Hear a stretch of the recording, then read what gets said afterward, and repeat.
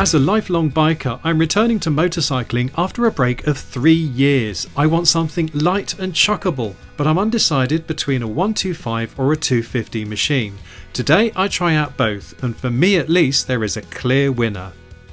Hello, we're at Chapel Lane Caravan and Motorhome Club site near Birmingham. We're relocating from the Outer Hebrides to Dover, and while I'm very sad about that, every cloud has a silver lining. The reason we're at Chapel Lane is because it's just 4 miles from the HQ of British motorcycle manufacturer Mutt Motorcycles. Here we are. Here we are. Mutt Motorcycles is a British company specialising in the coolest 125 and 250cc motorcycles on the market. The basic frame and engine are pretty much the same in each size throughout the range, and these are made in China. It's the finishing touches such as the seat, handlebars, tank and wheels that define each model, and each bike is completed in the UK. Before anybody scoffs, remember that the bulk of Triumph motorcycles is now made in Thailand, and all major players have factories around the world in order to be able to survive and thrive in the modern world. Mutt has a network of dealers throughout the UK, as well as many European countries, Japan, Australia, the Philippines and Singapore. But its HQ is this uber cool space in the Kings Norton area of Birmingham. I was bowled over by how friendly and helpful the crew were when I arrived at Mutt. They even offered to look after the dogs for me while I went on my pre-booked test ride. I'd booked the 250cc Mongrel, the bike here with the brown seats, which retails at £3,950, but because I'm interested in a 250 Sabbath, I was also offered a ride on a 125cc Sabbath, which is identical in style and riding position to the 250. So first of all, let's take the Sabbath 125 for a spin.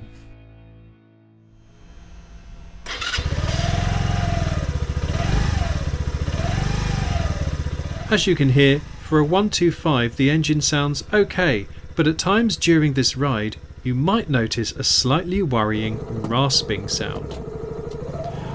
Off we go, and despite being smaller than what I'm used to, I found the bike to be surprisingly comfortable to ride. A common problem I had with both bikes was the gear shifter, which I had quite the issue getting my boots underneath it to change up. However, stick around as I have some good news on that front later in the video. But with the rubber gear shifter as fitted, you might hear that I encountered more neutrals than Switzerland, but things did get better as I got used to it.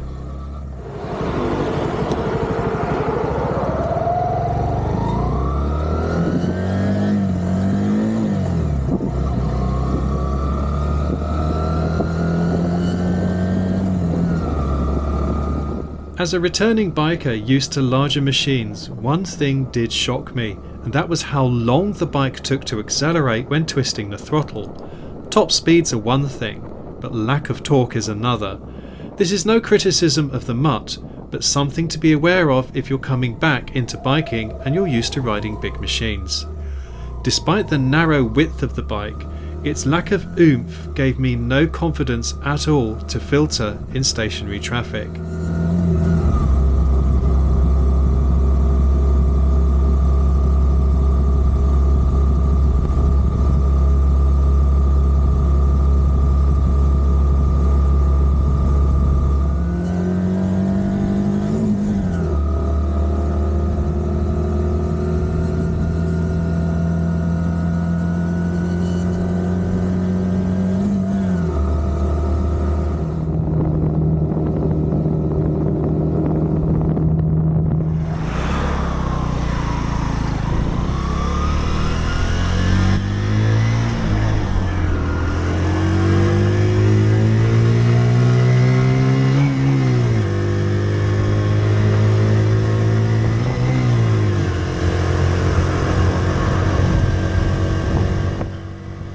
All through the ride, I had to rev the bike hard and have the throttle fully open to even try and achieve 40 miles an hour where permitted. And if there was an uphill incline, then it struggled to even get to 40 miles an hour.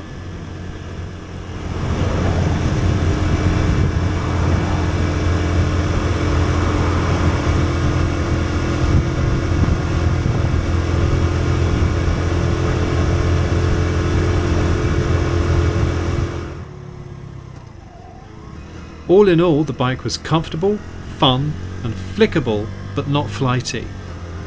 But I felt like I was constantly wringing its neck to get it to perform, which didn't make for the most enjoyable bike ride I've ever had. As a 125, the Mutt Sabbath oozes appeal and is as cool as a cucumber, but I was certainly looking forward to giving the 250 a try.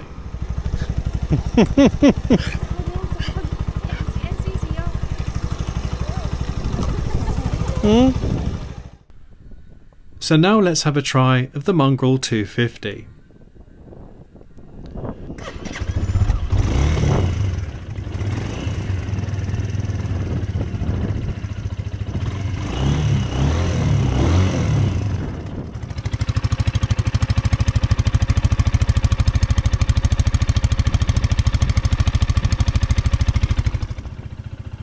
Start it up and you can already hear that with the stock pipes it sounds way more satisfying than the 125.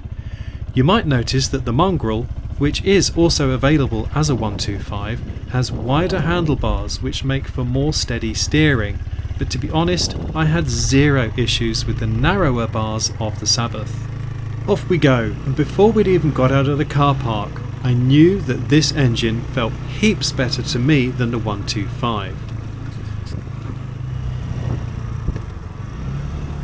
Scooshing around roundabouts, the 250 retains the lightweight and flickability that I'm after, yet it boasts considerably more torque for faster and more fun getaways.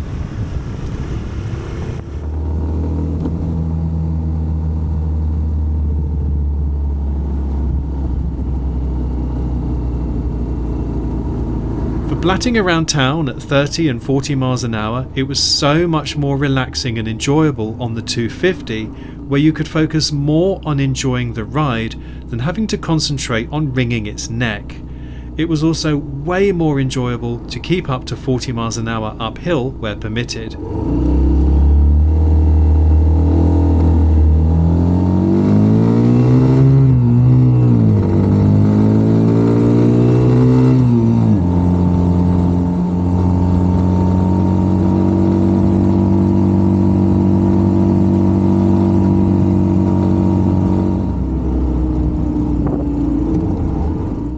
While I don't intend to use motorways if I can help it, there are bound to be times when I'm running late for a train and I need to get to the station as quickly as possible.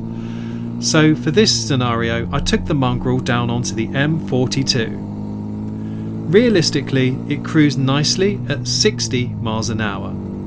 It can go faster, but once again you'd be thrashing it rather than riding it.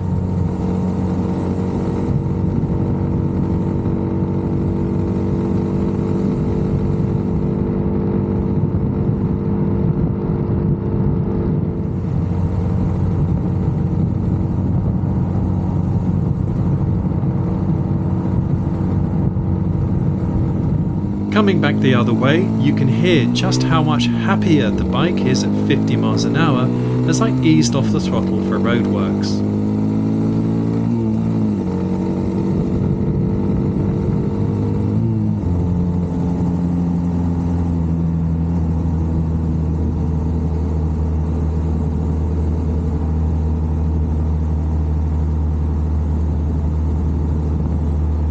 One thing hasn't changed in my 3 years away from riding, and that is the amount of car drivers who are out to kill you.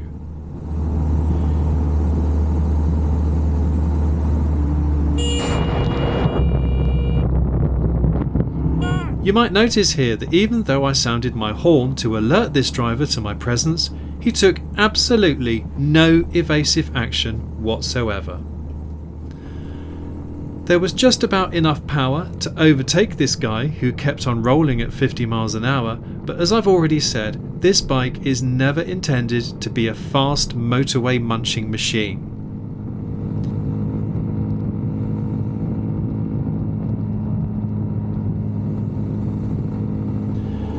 Now keep an eye out for the white car joining the roundabout from the left.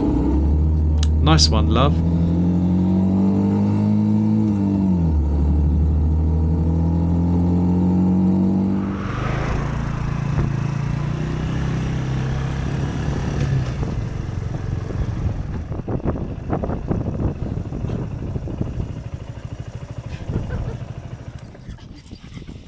On you go.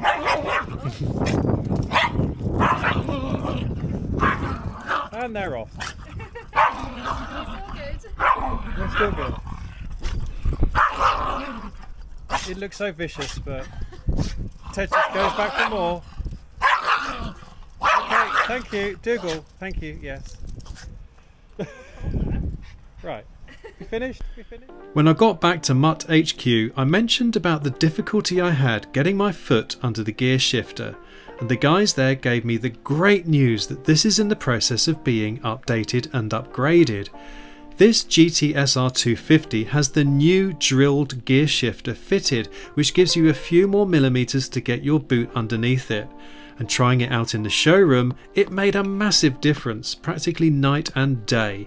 If I end up getting a Mutt, I would 100% insist on this upgrade, no matter which model I went for. So if you are a returning biker looking for something small and light to ease you back into biking, should you go for a 125 or a 250?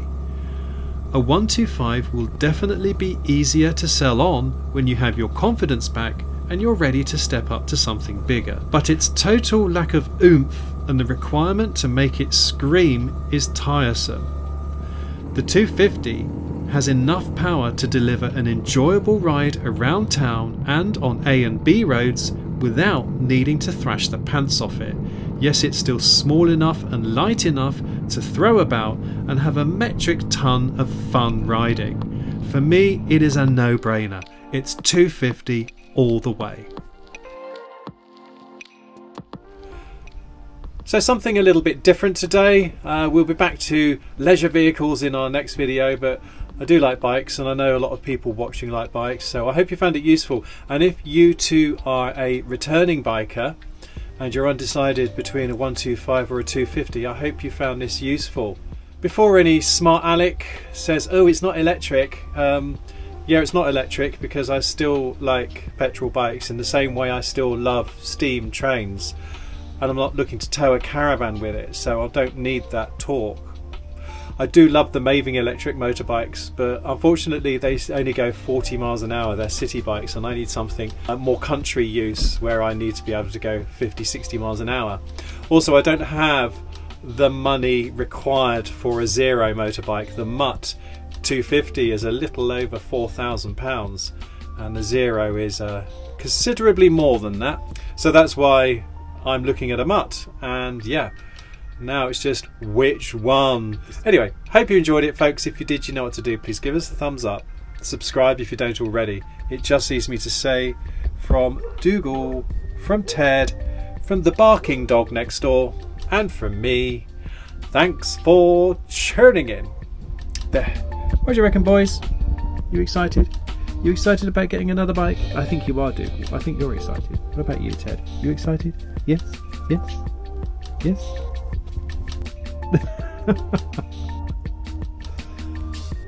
They never smile.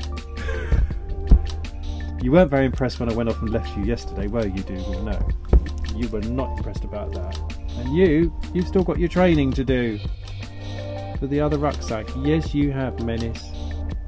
Still lots of training to do.